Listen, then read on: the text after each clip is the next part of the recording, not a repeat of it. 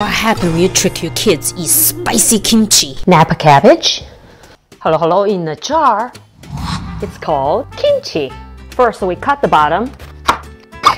Get them washed and clean. Half cup salt. 1 cup water. Salt water. Soaking here for an hour and a half and 2 hours. A bulb of garlic.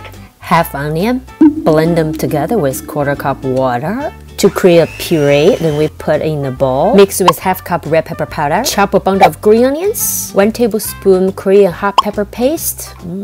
Oil the jars. Dry the cabbage with some paper towel. We put this amazing seasoning in the cabbage. 5 pounds all packing here. Close the lid. So after 1 week, let's try this. Look. Oh, it smells so good. So fermented.